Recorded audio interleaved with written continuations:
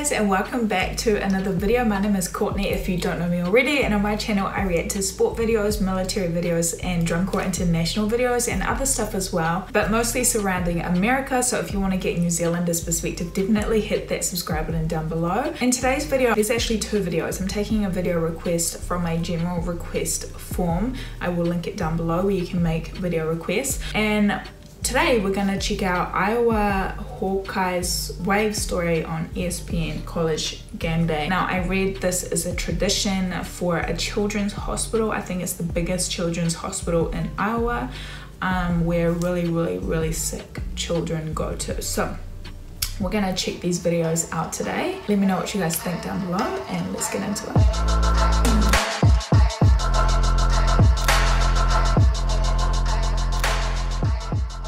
70s. Of course, there is also throughout this great crowd here, sometimes you'll find ways that crowds try to entertain themselves, you know? I mean, sometimes they'll start the wave, and a lot of times that's just sort of a mindless thing. But this wave that we see at Iowa is something that has great meaning and connotation. We saw it last week. KINNICK Stadium is right beside the Children's Hospital at the University of Iowa. So at the end of the first quarter, they're turning around and making sure that all of these kids know that they're with them. A different kind of wave that is very touching, Tom Rinaldi. Well, Reese, tradition in college football is part of the sport's very DNA, but tradition usually takes time. It happens generation over generation. The best new tradition in this sport has happened fast, thanks to some fans on the Facebook page Hawkeye Heaven, who made a suggestion that all the fans at KINNICK Stadium should not only salute the players, but that special group of people watching from across the street. And with that, much more than a wave was born. Oh, this is just heartbreaking. They came to the 12th floor for a gesture, or a motion, or a sign. But they received something more. A moment. It's almost like a wave of hope. Like, you're not in this on your own. This is heartbreaking. It's a salute to those kids and to their parents and the family members. It just kind of brings it all home, what is important.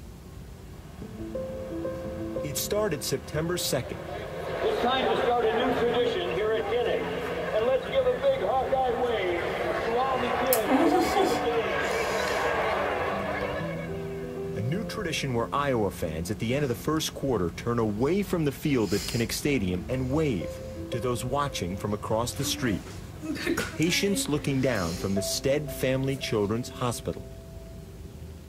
One of the faces they might see in those windows was Daxon Fippen, 17 years old, fighting to recover from cranial surgery. Even during the whole surgery, I was super calm. I thought he's gonna go in, he's gonna come out. And then he came out and he couldn't dress, he couldn't get out of bed, he couldn't use his hands, and I had a lot of fear. A few days later, with Daxon now conscious but his recovery slow, he found motivation in thinking of the view from those windows. He was super discouraged that day. And then he looked out the window and he said, "At least Saturday's coming." And then he just snapped right out of it. Being able to have that game to look forward to all week, that definitely helped with being able to make the days go by a little bit faster and easier, I guess. Do you see the letter I for Iowa? I-O-W-A. In another window, fans might have seen 4-year-old Sam Davidson and his mother Courtney. What they couldn't see was Sam's battle against a brain tumor and his cycles of chemotherapy. I don't think he understands the word cancer, and so we haven't really used that a whole lot. The chemotherapy is 4 or 5 days, and then we receive his stem cells. And then we recover, waiting for his blood counts to come up, and that's 4 cycles of that. All right, here we go. Oh, great job. But on a fall Saturday, it isn't about radiation or IVs. It's about celebration and anticipation. For all that he's endured and gone through, Sam wanted to find a spot right up front. it was pretty cool. Sam might not know it, but he means more to Iowa's head coach than he could ever imagine. This is a tough subject for me. Nobody plans on a visit to the kids' hospital. It's just, it's not something you schedule or want to go through.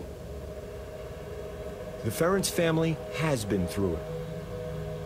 In 2014, Kirk and Mary Ferentz lost their granddaughter, Savvy, who was born prematurely at Iowa Children's at just over 21 weeks. We knew it was too early. You try to stop labor, but they were unable to. Savvy was born, and she survived for 2 days. And to see my son and daughter-in-law in such pain, and it couldn't do anything. Couldn't do anything for it. That was probably the lowest moment. This past summer, Kirk and Mary made $1 million donation to the hospital. Wow. To create a program in neonatal research. After talking with Savvy's mother, Nikki, the family named the program in the baby's honor. The next couple of questions, Kirk, are hard. Yep. Because they revolve around the origin of the donation. Yep.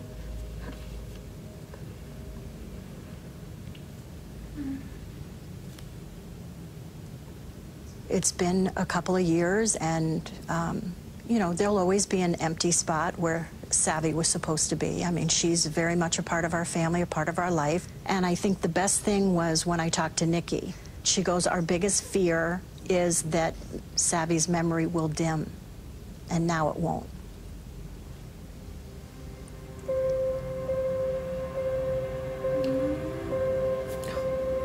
So, when 70,000 turn away from the field and toward the windows, when they raise their arms and move their hands, it's a moment. Wow. And it means more than we know.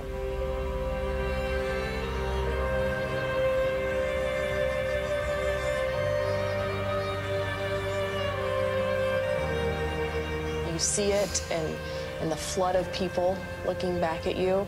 It was more emotional than anything, realizing that they were thinking about us. To me, it's just such a nice way for 70,000 people to recognize some really special people.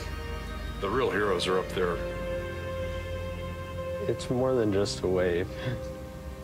It's a lot more. It's life-changing for all of the patients here.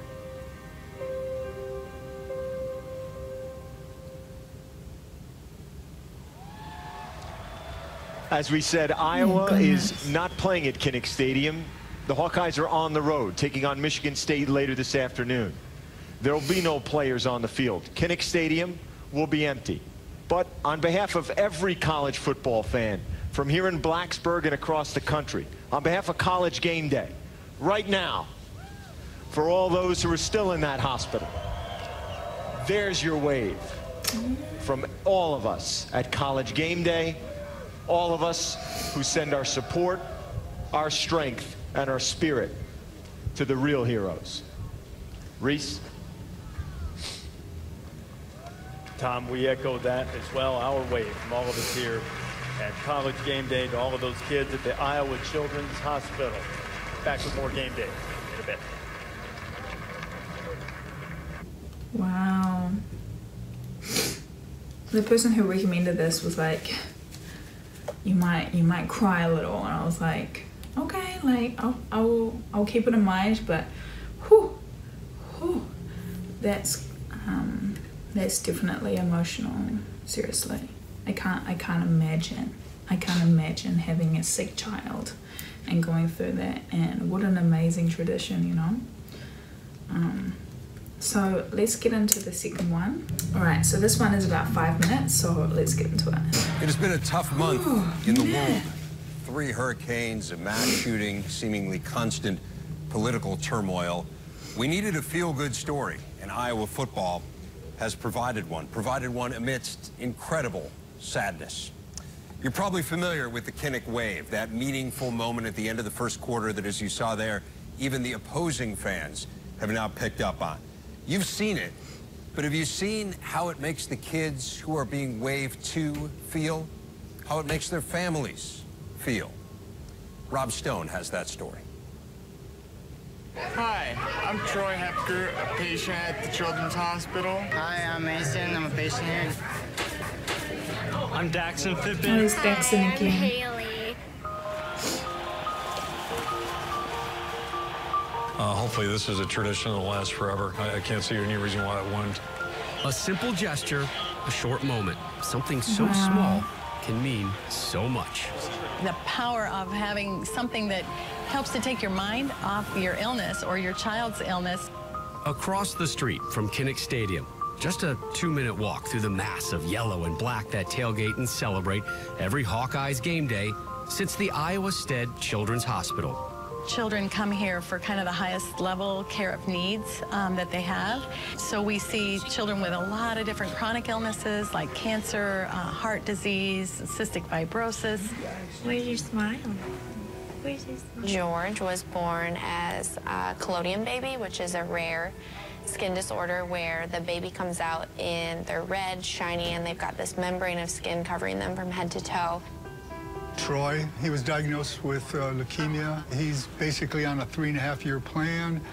Most of it has been with chemo so far, and he'll continue with chemo for approximately another 2 years. Some of these kids have been here for months, and they don't know if or when they're coming home. This is my second home. Since I was 5 days old, and I just turned 18 in April. I've known these people since I was literally a baby, and I've grown up with all of them, and they know everything about me. I know most everything about them. With children having such extensive stays, the staff developed a child life program for the patients and their families. We really try to focus on caring for children's developmental needs and their psychosocial needs.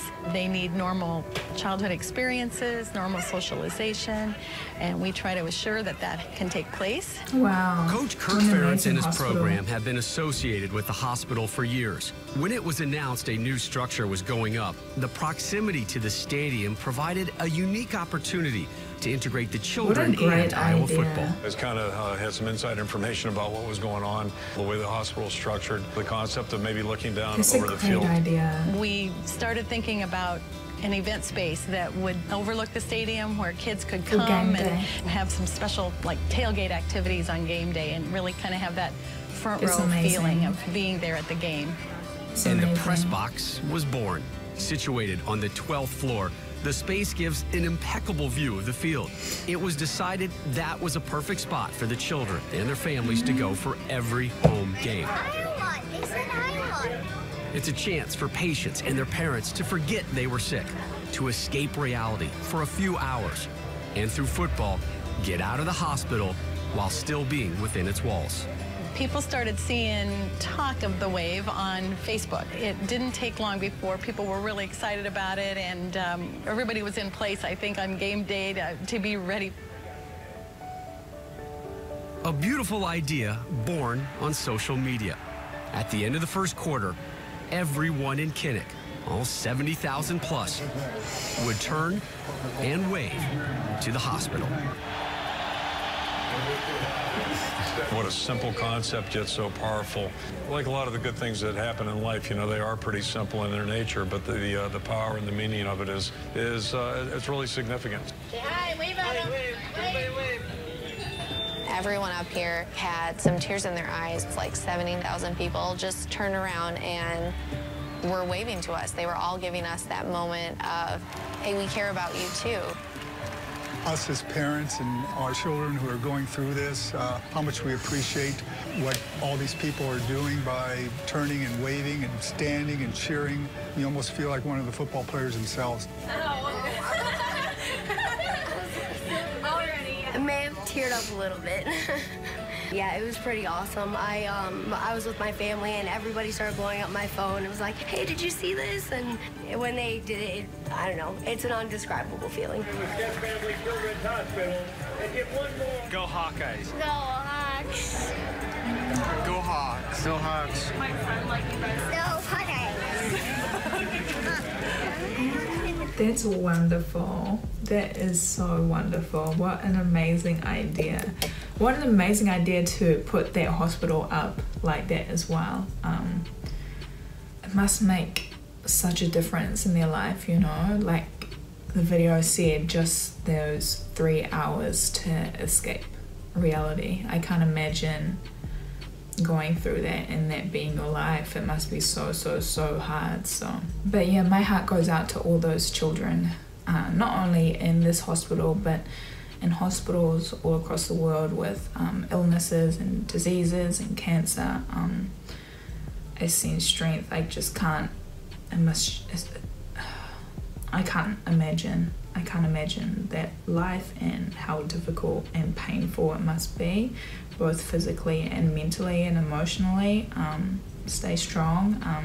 Yeah, but thank you so much to the person who shared this video with me. That was really heartwarming story for sure. What an amazing idea, you know, what an amazing idea. So thank you so much everyone for watching today's video. If you have any recommendations, head over to my website, which I will link down below. Apart from that, leave any comments down below and I'll see you all in my next video. Bye guys.